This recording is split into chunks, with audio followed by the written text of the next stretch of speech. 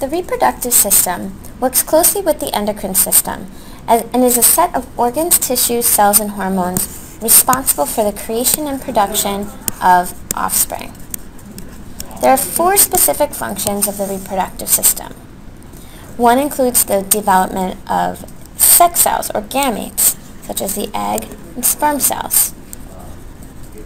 2 is the production of sex hormones, such as progesterone, estrogen, and testosterone. These are present in both the male and female reproductive systems, but just in different amounts. And both progesterone and estrogen in females and testosterone in males produce what's called secondary sex characteristics.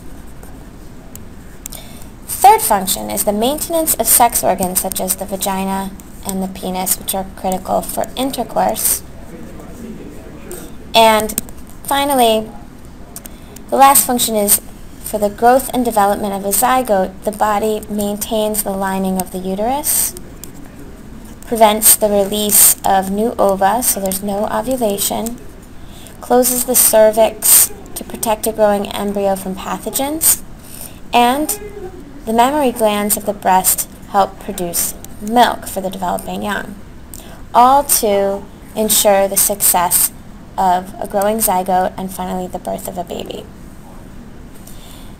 The upcoming videos you will learn about more specific structures that differentiate the male and female reproductive systems and what they also have in common. You will also learn about a woman's ovulation cycle and human development before birth.